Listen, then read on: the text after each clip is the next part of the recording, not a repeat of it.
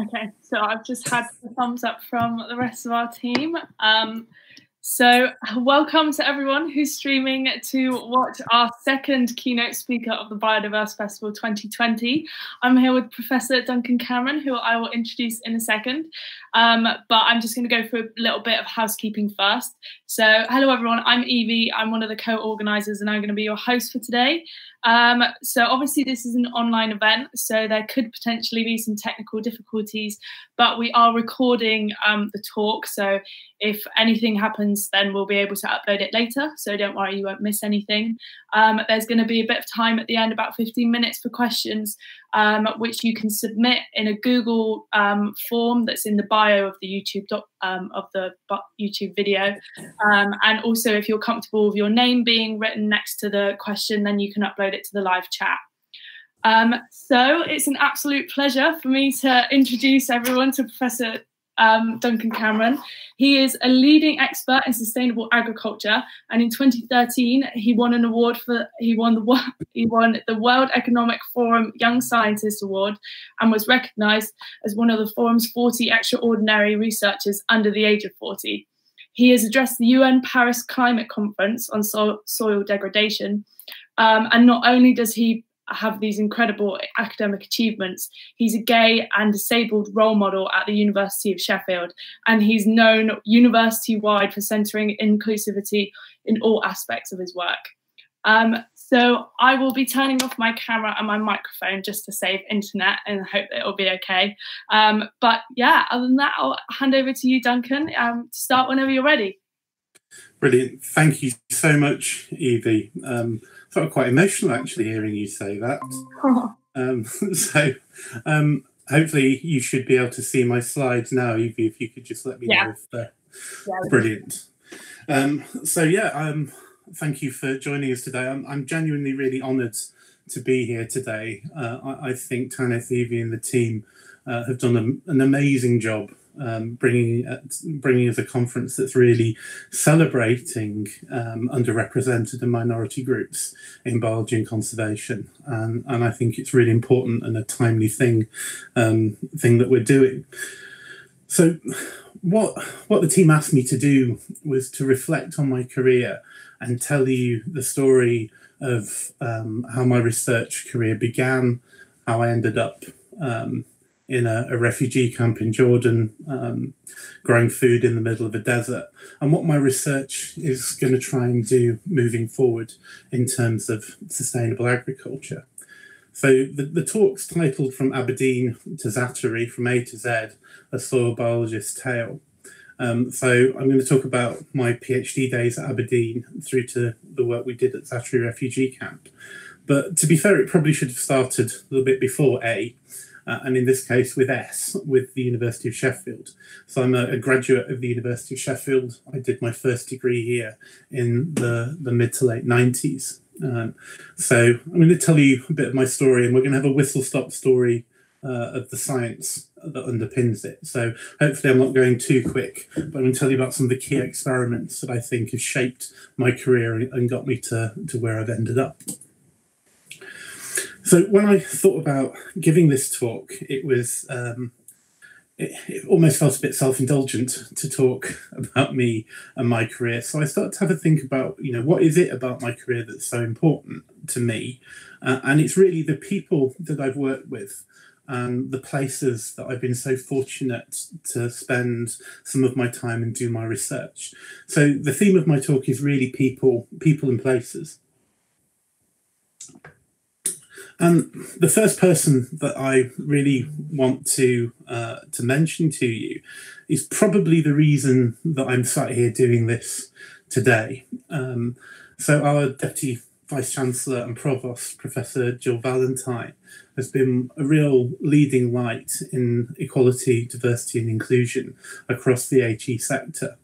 And long before the ubiquitous rainbow lanyards existed, Jill started the Rainbow Lanyard scheme and the idea of allyship, well ahead of the curve. And it's because of her leadership that people like me, I think, probably feel so comfortable being out and proud as gay academics in universities like the University of Sheffield. So I just wanted to say thank you, Jill, because you've made it so much easier to do this job and to give this talk. So where did it all start? I guess in terms of research, I've pretty much had a lifelong obsession with the idea of symbiosis. And symbiosis as a concept, I think most of us recognise, and it has a really simple definition. It simply means the intimate living together of unlike organisms. I was really fortunate in the final year of my degree to go on a field course with my tutor at the time, Professor Mike Seaver-Joffe, and Professor Ben Hatchwell, both who had been lecturing me on my degree in animal and plant biology here at Sheffield. We got to spend an amazing week at a field station called the Quinta de São Pedro on the Atlantic coast of Portugal. And as part of that field course, we had the opportunity to go out into the landscape and to look at the biology and start asking questions about how that biology came about, how it was functioning, how it was regulated, what the physiology and the ecology of that biology might be. And me and my team members stumbled across a group of aphids that were being attended by ants. And we wanted to understand why the ants were there. Was this a mutualistic symbiosis? Were both partners benefiting in terms of their fitness from this symbiosis? Or was one partner exploiting the other?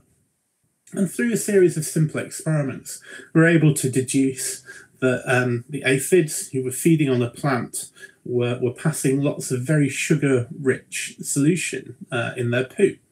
Now, that's probably quite a dangerous thing. If you're an aphid, you don't want to end up drowning in your own poo, which is made of sugar.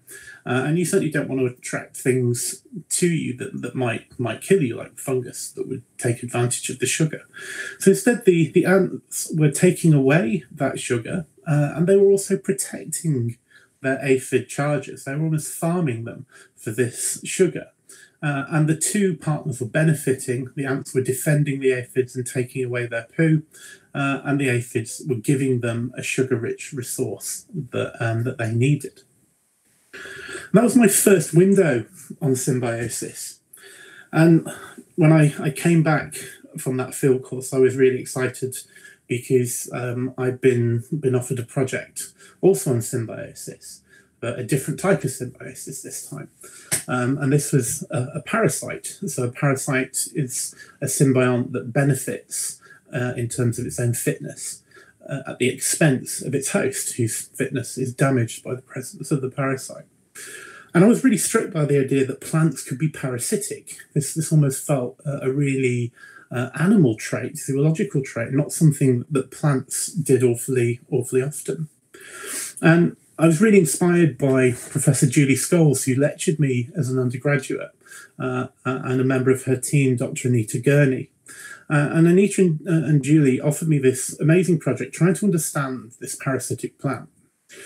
This parasite that's got the pretty pink flower is called the giant witchweed, or Striga homonthica. It's a parasite of savanna grasslands in Africa, and it causes untold damage to the plants that it infects. And now, unfortunately, the parasite has entered agricultural ecosystems, and it destroyed the rice and maize and various other crops that were being grown in sub-Saharan Africa. And it's responsible for large numbers of people going hungry because it essentially steals their food. And Julie and Anita were working to try and crack this problem, to understand how this parasite was able to do this, and see if there are any clues that might give us about how we could stop it. And I was part of that project, which, Julie has just retired, but has really taken to fruition. And a lot of her work is now out in the field, helping people that are suffering from hunger induced by this parasitic plant. And I got a bit obsessed with parasitic plants, if I'm honest. And, I really wanted to learn more about them, but I never imagined I was the kind of person that would do a PhD. I knew what one was, but I never thought that was for me. And it wasn't until the finals were coming out and I'd had an email, and bear in mind emails were new in those days, so I'd not checked my emails for several days, from Mike Sivajothy, my tutor, asking me if I would go and see him. I thought, oh gosh, I've cocked up my finals. This is not going to be good news. And in fact, it wasn't. I'd done really well, and I'd done particularly well in my undergraduate project.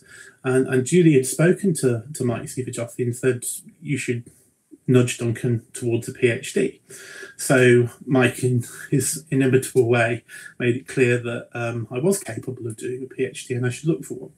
So I went to see Julie and her colleague Malcolm Press, and they very kindly pointed me in the direction of who would become my PhD supervisor, and someone that absolutely changed my life. So this is Dr. Wendy Seal. Wendy was a plant physiologist and was working on a different kind of parasitic plant. And this parasitic plant was called the yellow rattle, Rhinanthus minor. And she had a PhD going.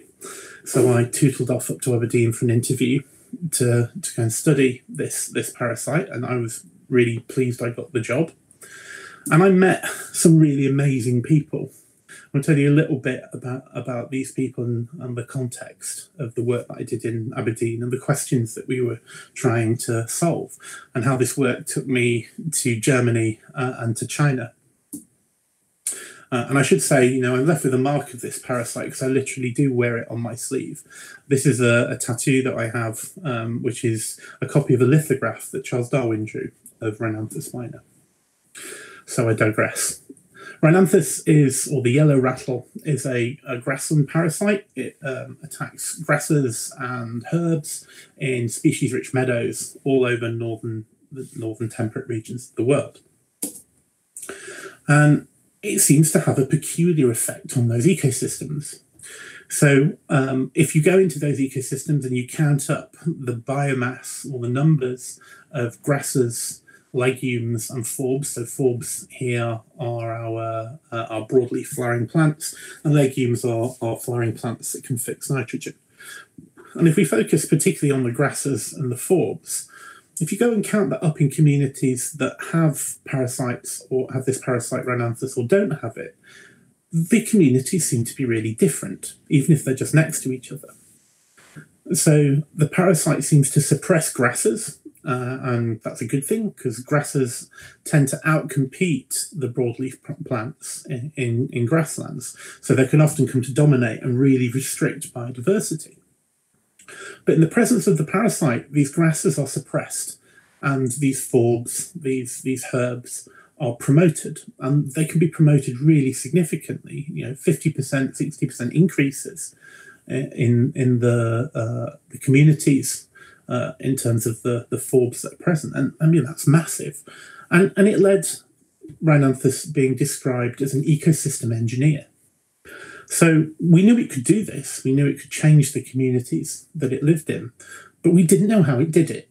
And as a scientist, biologist, I wanted to find out, and Wendy wanted to find out how this parasite did what it did. And there've been some suggestions that it might be like a predator. It might be able to go out and hunt for a particular species, but that was difficult to imagine. And when we looked at that, we actually found that some of the papers that had suggested that had actually suggested that it would preferentially attack the herbs, the forbs, over the grasses. So that didn't seem to ring true. And I thought back to my work with Anita and Julie and work that Wendy had done, which was using a technique called histology. So they were looking at the interface between the host and the parasite. This interface between the host and the parasite is called a haustorium. And you can think of it like if you've got a root, if my arm's a root, and the parasite root comes along, it grabs onto it, and it literally rips the root open and fuses its own vessels with that of its host, and it sucks its host dry. So by studying this interface, we could start to understand if some species were maybe better hosts because the Haustoria was better able to get access to resources, and that was our original idea. And when we looked at it, we found that the Horstoria formed by this parasite on grasses were totally different to those formed on the forbs. So in the grasses, they were big, they were chunky, and hopefully you can see my pointer. They have these big kind of penetration pegs, we call them, that went straight into the host's vessels and started sucking. But when we had a look at the forbs, the Horstoria were really different. They were full of this black goo. And, you know, as any biologist wants to know, I wanted to know what this black goo was and why it could be related to the forbs being really bad hosts for Rhinanthus. And Wendy had seen an advert for a conference which is all about microscopy, and there was a talk being given by a chemist who was using a particular type of spectroscopy. So she was firing lasers at tissues and using that to work out what they were made of. So Wendy booked me a place and told me I was going. In the middle of the Aberdonian winter, I trek out into the middle of nowhere to go to this conference. And sure enough, this technique was phenomenally useful for me. So I came back, I contacted the person that was doing the work, Alison Coates, and she very kindly gave me the opportunity of working in her lab and analysing the chemistry of this black goo. And what this black goo turned out to be was a plastic that plants naturally make called lignin. And the chemical structure of this lignin was totally different between the susceptible grasses and the resistant forbs. And it became very clear that the chemical differences in how this plastic was put together was driving the community level effects of the parasite. So the chemistry of a plastic that forbs make is different from the chemistry of a plastic that grasses make. And that means that when this parasite enters a community, it causes the community to change because it can compromise the plastic of the grasses, but it can't compromise the much harder and tougher plastic formed by the forbs. And this is a hypothesis that I raised and has stood the test of time in collaboration with my dear friend, Dr. Lewis Irving from the University of Tsukuba in Japan. So my PhD finished, and I had to have a think about what on earth I was going to do next. And I was pondering that when Professor Ian Alexander, who was my head of department for most of the time I was a PhD student, came into my office and said, Professor Sir David Reed and Professor Jonathan Leake are looking for a new research assistant. And they need someone that can do the kind of chemistry you can do. So you should talk to them. And he's going to be here tomorrow. So I sat with Dave and we had a chat in the Botanical Gardens, and he invited me back to Sheffield to have an interview. I was lucky enough to get the job. And this was to work on a different kind of symbiosis. In this case, the mycorrhizal symbiosis, often called the wood wide web. I've seen a resurgence in that term in the press recently. And mycorrhiza are symbioses between plants and fungi. And they're near ubiquitous. 95% of all plants that live or have ever lived form this symbiosis. And it's characterized by the exchange of resources. So a plant fixes carbon through photosynthesis. It transfers that carbon into its roots. That carbon enters the fungal mycelium, the fungal hyphae, and in return, the fungus uses that energy to mine nutrients in the soil and transfer them back up and into the host plant. But a lot of the energy that comes out into those mycorrhiza also enters the wider food web and enters bacteria and small arthropods that exist in the soil ecosystem. This is a picture of what the mycorrhizal symbiosis looks like between a pine tree and its fungal partner. And the question that David had related to a different group of plants that seem to have a bit of a strange relationship with mycorrhiza, and that they are the orchids. So this is the orchid Goodyear repens, creeping lady's tresses. It doesn't look much, but it honestly is utterly beautiful when there's a carpet of it in front of you in a Scottish woodland. And orchids have a really weird life cycle. They produce these tiny little dust-like seeds.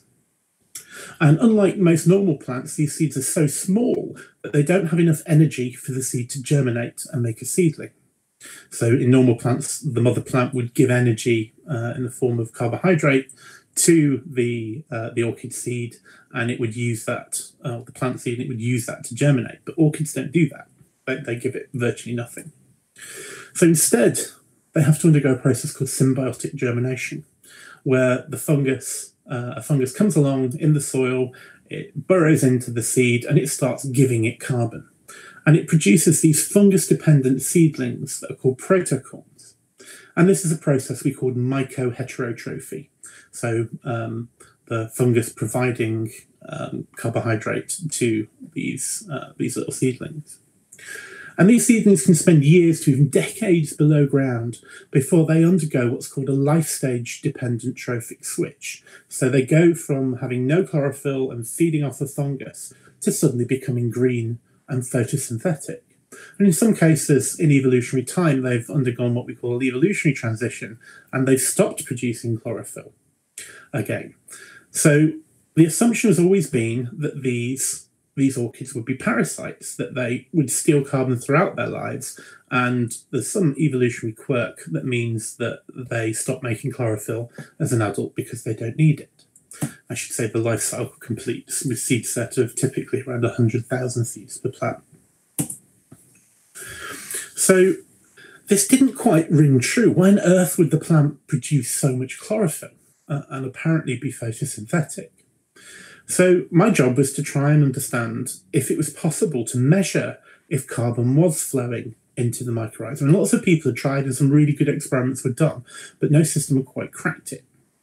So I designed a system with Irene Johnson, who I've not put a photo up of because she doesn't like having a photo taken, who is a senior technician in animal and plant sciences and one of my partners in crime throughout my career. We bust a gut to design an experimental system that would allow us to see the photosynthesis happening and flowing into the fungus. So we managed to do that in this paper. And what you see in front of you is a microcosm, so a little tray, where we baited the fungus from the orchid's roots out onto agar. And then we'd exposed the fungus, the plant's green leaves, to a radioactive carbon dioxide. So just like normal carbon dioxide, the radioactive carbon dioxide was fixed, and we can see the plant is glowing with radiation. And we were then able to show that a substantial proportion of that was transferred, that photosynthesis was transferred into the fungal partner. And I think this was the subject of the first hate paper that was written about me by an orchid enthusiast group that said I'd ruined the magic of orchids by revealing that they probably weren't that much different from most other plants.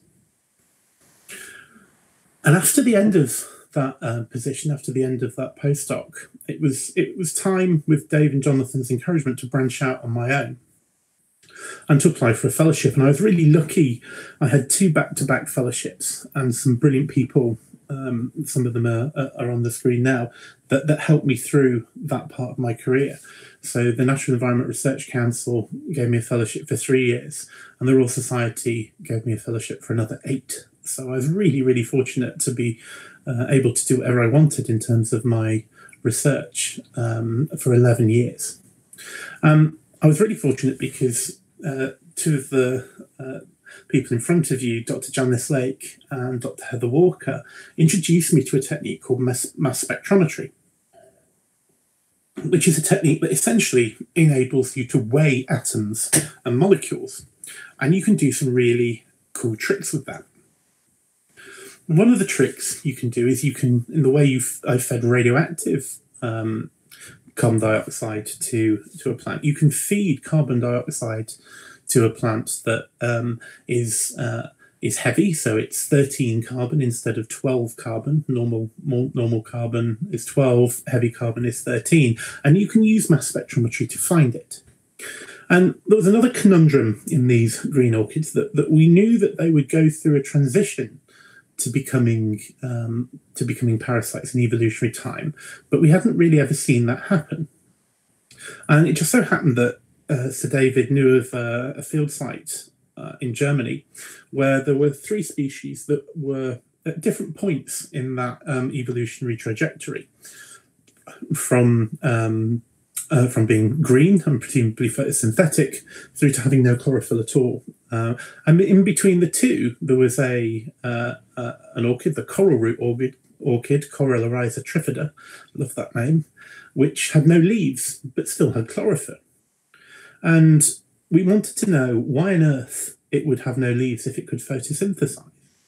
So to try and understand how this evolutionary progression happens, we went out to the field and we exposed the shoots of these plants to heavy carbon dioxide, 13C, across a range of different light levels. And we were able to measure the photosynthetic fixation of that carbon and how that was translocated into the orchid shoots. And what we found was a really interesting story, that our kind of leafy green orchid, as we expected, was very photosynthetic. But our coral root orchid that was green, presumably photosynthetic, couldn't actually do any photosynthesis at all. So it turns out it was a parasite. And it was really these kind of techniques that got me interested in understanding the wider function of plants and how they accessed their nutrients within ecosystems. So this is a figure I've pinched from Ben David and Flaherty from the Journal of Mammalogy, which is using the principle of these heavy isotopes to study trophic hierarchies. So the hypothesis goes that if you're at the bottom of a trophic hierarchy, if you're a plant, you have a certain natural abundance in heavy carbon and heavy nitrogen. But if you get eaten, the organism that eats you digests you, and it will preferentially use the light carbon, the 12C, and the 14N, the light nitrogen, and the heavy carbon and nitrogen will stay in their body, so they'll become enriched in it. So if a herbivore gets eaten by a carnivore, it will become much more enriched in heavy isotopes than the bottom of that trophic hierarchy. And I wanted in this fellowship to ask a question about a group of plants that were very similar to the coral root orchids, in that they were green, but they didn't really have leaves. They had these weird little scales, and they were tiny. They didn't really, look like they were able to fix much carbon, yet they produced these huge fruits from disproportionately big flowers. So I was really fortunate. I met this chap, Jay Berlin, just as I started my fellowships, and we've worked together pretty much ever since, and we were able to crack that question. And when we dug up some of these plants, we found that not only did they not have very much going on above ground, but they also didn't have very much going on below ground either. So they basically had no roots. So how on earth were they getting what they needed? So again, we decided to see whether this idea of herbivores being eaten by carnivores, meaning that carnivores are enriched in heavy isotopes, would allow us to find out how much photosynthesis these plants were actually doing. And this was an idea that was getting traction in the plant science literature. And for two species that were very similar, they lacked real leaves, they lacked much in the way of roots, we were able to show that up in the top of both of these plots, that these plants were much more enriched in heavy isotopes than the communities that they lived in. So they were cryptically parasitic on the community by stealing carbon from mycorrhizal fungi. So, you know, we really started to tease apart the ecology of how plants interact with their mycorrhiza. We thought they were all happy and mutualistic, but no, the story is much more complicated.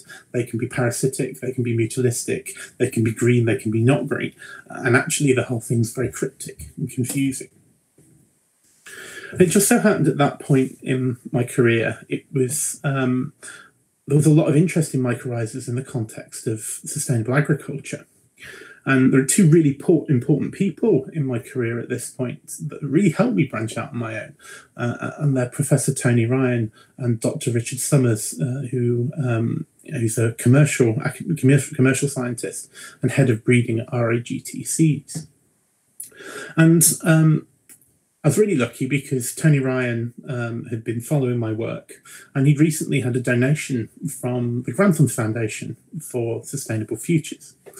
And the the Grantham Foundation had given him £50,000 as a test donation to see what he did with it.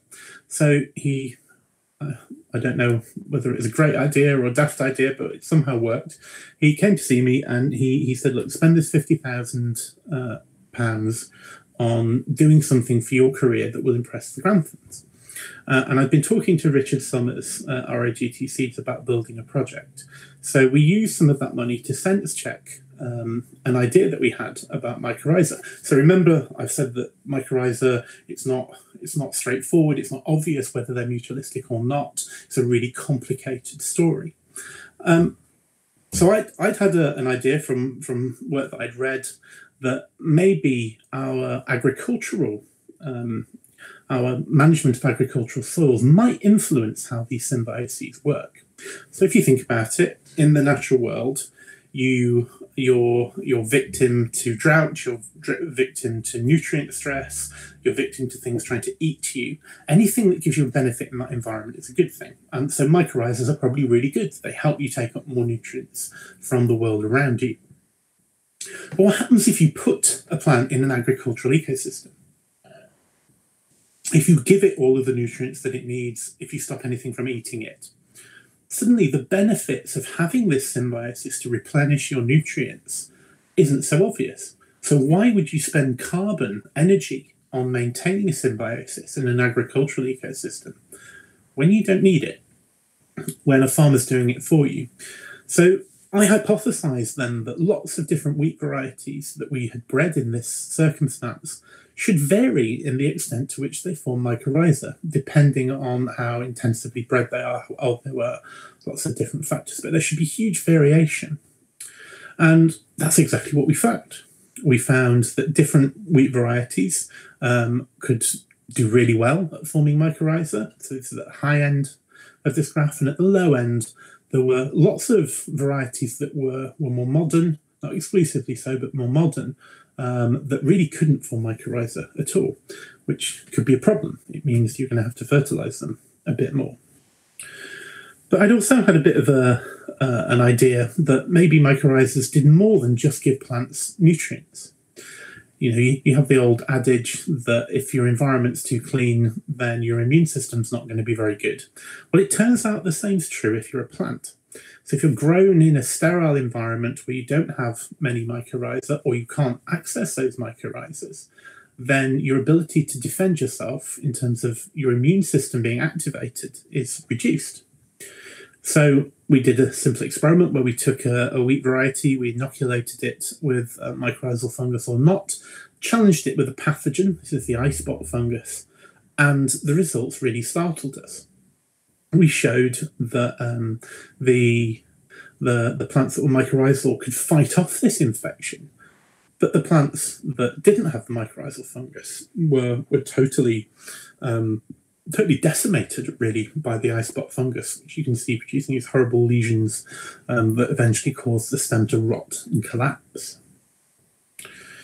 And at this point in my career, I'd met another early career academic, now Professor Urian Ton, who's since become a very close friend.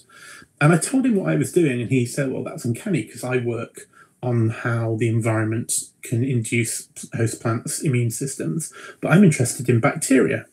I wonder if there's a relationship between the two. So we did a series of thought experiments, and it kind of made sense that actually, you know, we know that plants send signals out into the soil to get hold of their symbionts, and we know that some of those signals are very similar for bacteria and fungi, and some of them are very different. And what we hypothesized, though, was that a plant very strongly signals for fungi when it's very young, and also for bacteria. And if it recruits a consortium of fungi and bacteria into its roots, they could essentially have a double whammy effect on activating the immune system of the plant and getting it ready, like an immunization, really, like an injection, get it ready to fight off infection. So we were talking to another close friend, Dr. Alex Perez de Luca, he was looking for a fellowship overseas. So we applied for some money from the EU, and Alex came and was able to demonstrate that these thought experiments were indeed true. So that's a bit of a whistle-stop tour of what got me to the point of my real true obsession, which is the most unglamorous, I think, of all of the world's ecosystems, and that is the soil. And I think this quote is sent to me that really made me kind of reflect on how important the soil is. And this quote is, despite all of our achievements, we owe our entire existence to a 6-inch layer of topsoil and the fact that it rains. That's quite profound, really, when you think about it. That's why we exist. That's how agriculture works. Without it, we wouldn't be able to feed ourselves. And we know that soil is a limiting and non-renewable resource, and we're losing vast swathes of it. In the 1930s, in the Midwest of America, overexploitation of the soil and overploughing of the soil completely stripped it of all of its structure, its carbon, its microbiology, and it meant in a period of drought and some intense wind, the soil literally blew away. And that led the then president, Franklin D. Roosevelt, to write to all of the governors across the states. And in that letter, he said, the nation that destroys its soil destroys itself. Yet we've kept doing it. So we've probably lost a third of our agricultural soils in my lifetime in the last 40 years. And that really troubled me. And we can see the damage that agriculture can do to soils. Just from this experiment, so this is a piece of work that one of my closest collaborators and friends, Jonathan Leake, did with a master's student that we followed up with a couple of grants that we had. We did a really simple experiment. He got soil from a transect, so a straight line out of a woodland, through a hedge, a grassy margin, and then 2 and 32 metres into an agricultural field. And at the top of this picture, you can see a plan view of what the soil looks like. It goes from a nice, dark, crumb soil under the hedge to concrete 32 metres into the soil. And that's reflected in a 70% loss in the biomass of the wheat plants that are grown there. So we're growing our plants, our crops that we depend on, in soils that are so denuded of the resources that they need to support those crops that we lose 70% of growth. Now, that's startling. And that soil's disappearing. Like I say, over a third of agricultural soil gone in my lifetime, and you can see it happening. This is a storm event 2 years ago, and all the brown around the UK is soil bleeding out of the rivers and estuaries. And that's lost. It can take up to 1,000 years to produce a few centimetres of topsoil under normal agricultural conditions. And something was happening at this time where we know that agricultural productivity was starting to slow down. So from the 60s up until the 90s, really, we were producing linearly more cereal year on year. But in the mid to late 90s, something changed, and we were struggling to get more cereal crop out of our soils. And I started to wonder if this was because soil functioning had been affected.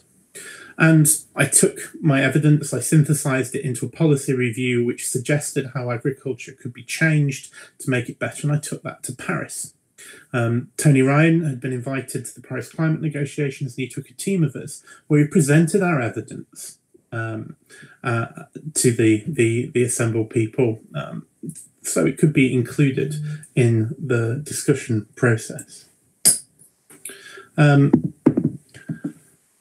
And to my surprise, it was really championed by the press. Ended up on the front page of The Guardian, talking about how unsustainable soil loss was and how we needed to do something about it.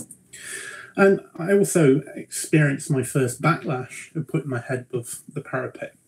The first attack, I had two attacks from well-known right-wing news websites via Twitter. These tweets have now been deleted, but I have my screenshots, that described me as another peddler of university disaster pornography. And one commentator questioned that they couldn't help but question the objectivity of a liberal homosexual English professor. I was quite enraged by this, as you can imagine. I remember sharing it with my family, and my father said, well, that's absolutely ridiculous. You're not English, you're Scottish. And that put it into context. And that really started my interest in the wider issue of food security and food insecurity. And I started working with Peter Jackson and Peter Horton. Peter Horton, a plant scientist, Peter Jackson, a celebrated social scientist, on this problem of food security and how lands and crops interacted with the wider picture of food production. This is often how we think about how our food's produced, from land through to consumers via food, in this very linear farm-to-fork fashion.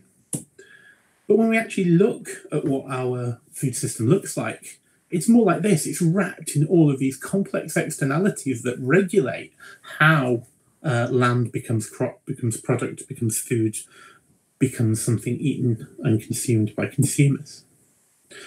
And we wanted to try and understand and map how these kind of supply chains would function. This is when I met Professor Lenny Coe, and we worked together on a piece of work to try and understand how bad for the environment something simple like a loaf of bread was. And in that piece of work, we showed that about an 800-gram loaf of bread had nearly 600 grams of CO2 in it. So it produced nearly 600 grams of CO2 from planting the seed to taking that bread off the supermarket shelf. And staggeringly, 43% of that came simply from the use of fertiliser. So it made us realise that we could use these kind of methods to understand how agricultural systems work and suggest something more sustainable. And that's where the idea for Microcosm Farm came in. Tony, my colleagues Jake, Harry, Mark Sinclair, and colleagues from Sohar University, Dr. Raj, were at Marrakesh, COP22, and we came up with this idea of, well, can we make this more efficient by making a farm in a box? Could we replace the soil with something else so we're not degrading soil? Could we use purely green power to power our farm? And the idea for synthetic soils was really born.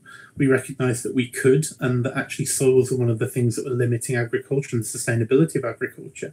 And if we could make a soil out of something that we could recycle and reuse, that would still behave like a soil, then that would really help contribute to the climate crisis and to the soils crisis.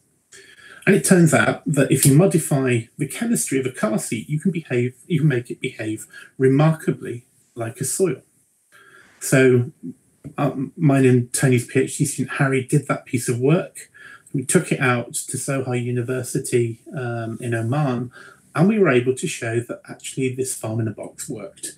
If you use these synthetic soils, you really could produce lots of food very cheaply and very efficiently. And we realised that we could bring that technology back. So we brought the synthetic soils back to Sheffield, and we built a community farm in Tinsley that Jake led, working with lower socioeconomic groups and producing food with them that they wanted to eat at a price that they could afford, which was a really exciting piece of work. Actually, that project really spiraled when we recognised that using that technology, this is a piece of work led by my friend and colleague Jill Edmondson, that we had lots of space in Sheffield where we could roll that technology out, lots of flat roofs, lots of disused buildings. So these kind of community farms could really contribute significantly to the amount of food that we need to produce. But it also brings us to the last example that I'm going to give, which is how we ended up at Zatari refugee camp. So all this work on synthetic soils really had its biggest application in the Zatari refugee camp in Jordan. Zatari is home to refugees from the Syrian conflict, which many people have forgotten about. It's one of the biggest cities in Jordan, and it's in the middle of a desert. And this chap, my very dear friend Moed Al-Mesmani, had been working with me for a long time. He's a refugee from Syria and a very senior biologist when he was back home in Syria. And he came to Sheffield to do the Scholar Rescue Programme and worked with me and with Julie Gray in the biology departments. And while Moed was working with us, Tony had been invited over to Zatari refugee camp by his friend Helen Story to see if they could practically do anything to help, if they could co-design solutions with the local population to problems that they had. And I got this incredibly excited text message from Tony that they were super excited in Zatari refugee camp about some of his ideas, but they weren't allowed to plant things in the ground, but they had thousands of old mattresses. Tomatoes, here we come. And he sent me this picture of using mattresses as synthetic soil. So I said, well, get some, which he did, with the aim to restoring the colour green to the Zatari camp. Because when Tony spoke to the population, that's the thing they missed the most, was the colour green in this very, very monochromatic environment. So Tony grabbed a mattress and he got his Zatari mattress foam, and it came back to Sheffield, and we designed a series of approaches that allowed us to produce a pretty decent crop of tomatoes. We met this amazing chap, Green Hand Man, who, with Moed's hydroponic skills and fluency in Arabic and the work that we'd done between Tony and my labs in Sheffield, we were able to take the protocols back to Jordan, and the Green Beds project was born. And it started off very small and grew, and you can see the produce that was being grown with it. But we knew that the project needed support. And I think I was completely overwhelmed when I checked this a couple of days ago that we've nearly raised, through our appeal to keep this work going, a project jointly with the United Nations, over £230,000 to secure the future of the desert garden. So where do we go now? Well, my work is taking me into new and different places. I've spent time in Australia working with Julia, and our work was our ideas were recently published in the WWF Living Planet report on making connections from land to sea. What happens if you use crops to feed fish in aquaculture? And I can leave you to read that if you're interested. And can we actually take the synthetic soils and the disease suppressive microbes, can we take that from concept in the lab into commercial norm? And one of the people I've not mentioned thus far is Professor Tim Daniel, an old friend and collaborator who I'm working with along with all of these other people to take that science into application jointly with commercial partners. And the final thing to say is the Institute for Sustainable Food. I was going to show you a video, I don't have time now, but please check out our website and have a look at our video about the Institute for Sustainable Food, where we're doing lots of things like this. It's not just about me and Peter, it's about a diverse community of 150 people that are aiming to make the food supply more secure for everyone. So I guess I'm going to leave it there and say, you know, today's talk was really about people and the people that have shaped my career and that I've been so fortunate and honoured to work with. So I'm going to leave their faces up now. Say thank you very much to all of you. If you are interested, check out my website or follow me on Twitter. Thank you very much.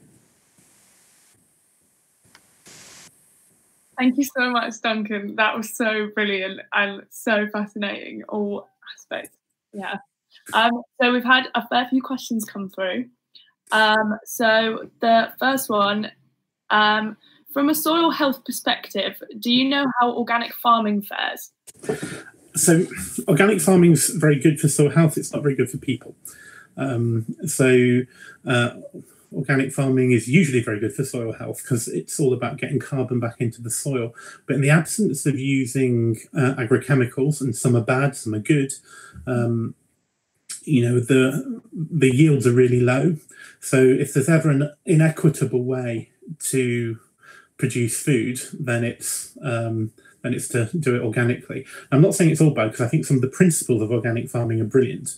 And I went on record a number of years ago that landed me in hot water and on the front page of the Metro with the title From Crap to Crop, where I suggested that the farm of the future should use GM technology, organic principles, and human waste to fertilize our food.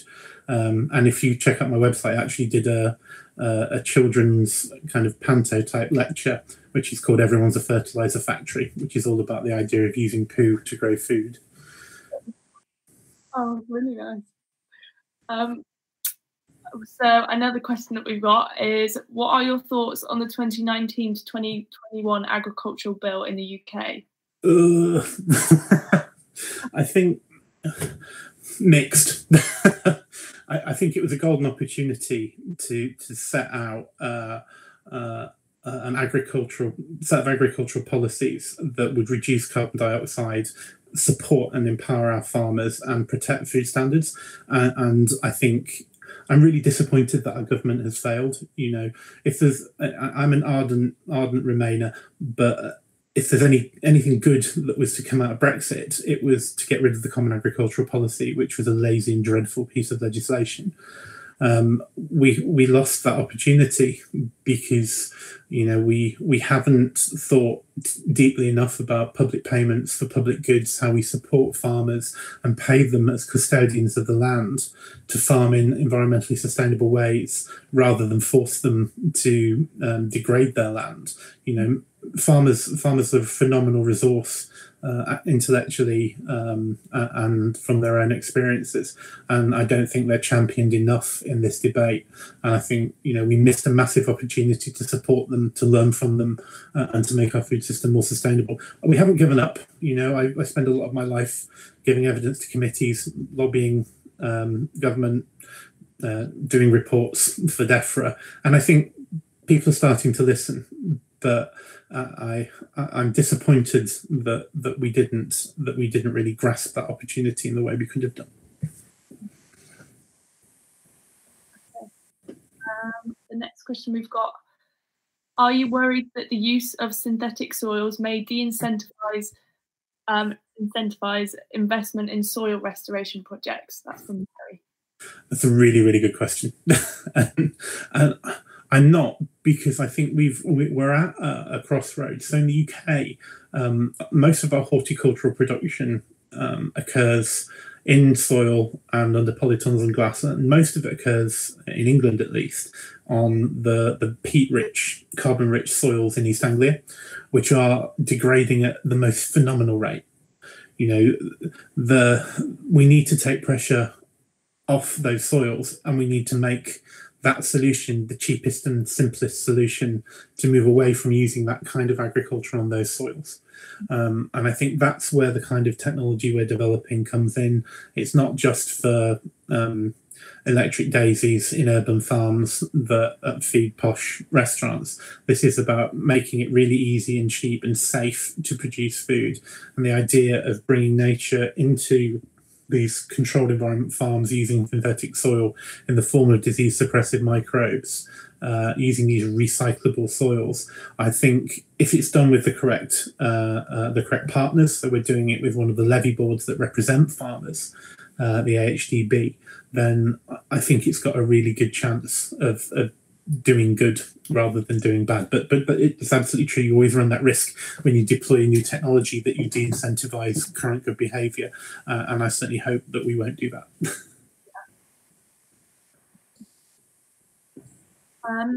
When the crop is harvested, can the mattresses be reused to grow future crops? That's from Rosie Dunkley. So again, a good question. Yes, they can. So we can use the mattress foam several times. We can use the foam that we produce for our synthetic soils several times. We've done a simulated crop of 10 seasons thus far, and it gets better with time, which is really interesting as it becomes enriched in carbon. So I think, you know, there's lots of really engaged brain, Duncan. I just lost my train of thought. Yeah, no, there's lots of cool stuff going on. Can mattresses provide a suitable medium for growing root vegetables such as potatoes or support crops with large root systems? Great question. We don't know, and I suspect probably not. There is never a magic bullet in agriculture. There is not a technology that will solve everything. I think soil is probably best for root vegetables, but I think salad vegetables and vegetable fruits are probably best produced in a hydroponic, in some cases produced in these kind of hydroponic systems. It all depends on where you are and what soils you're growing on, and the market pressures and costs of producing those food. I think hydroponics is really easy. If it's done like we did it using recycled materials in a refugee camp, it can be very cheap. It's really easy to learn the technology and to do it at home. So I think it democratizes food production at home as well, where if you don't have land, or if you live in the city and you have a yard, then a cheap hydroponic system is very, very affordable. And Jake has been doing a lot of work designing hydroponic systems that people could install at home. He runs the Red Deer pub as well as being a research scientist, and he has a hydroponic wall in his garden growing food to show you that you can do it. So, made of recycled bits, I should add.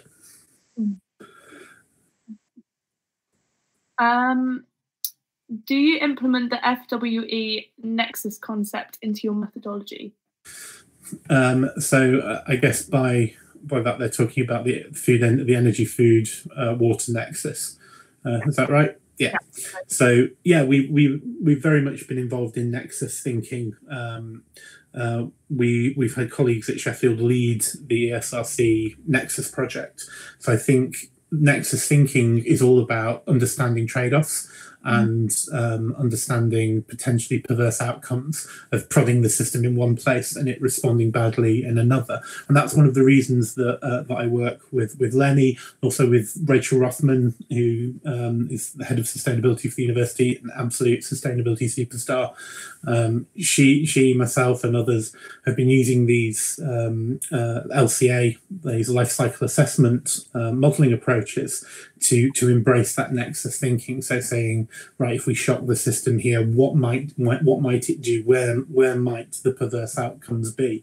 And the work that I'm doing with Julia Blanchard in Australia, she's a globally leading mathematical ecologist. So she builds mathematical models of these food production ecosystems. That means we can say, right, if we divert a crop from land, turn it into fish feed, and put it into the sea to grow salmon, what might be the trade-offs? Where might that system cause more environmental damage than it would reduce environmental damage elsewhere? So very much embracing the idea of nexus thinking. Okay. I think this will probably have to be the last question. 59. But someone's asked, how would you recommend getting into soil science post-degree? So I think there are lots of ways of doing it. I was really, really lucky that things kind of fell into place for me, and I didn't realise how obsessed and interested in soil I was, dare I admit that, until I was quite a long way down the road. But I do a lot of work with community groups, with schools, and I think volunteering and learning more about it is a really good way of building up a skill set that's going to make you incredibly employable, either for a PhD or in the sector. So working with local groups, food groups like Regather and the Sheffield Food Partnership, for example, food cooperatives, is a really good way of learning about soil, getting experience with farmers and food producers, and that will really set you up for a career in sustainable agriculture, whether that be in research or otherwise.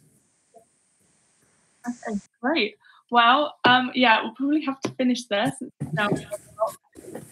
I just want to thank you again, Duncan. It's been so interesting and laughing, getting a bit emotional at some points. Really so fascinating to hear your story. And to everyone watching, please tune in at the same time tomorrow. We've got Dr. Yoslin Benitez Alfonso talking about her career, and she specialises in plant cell communication. So don't miss that. Okay, thanks everyone. Bye.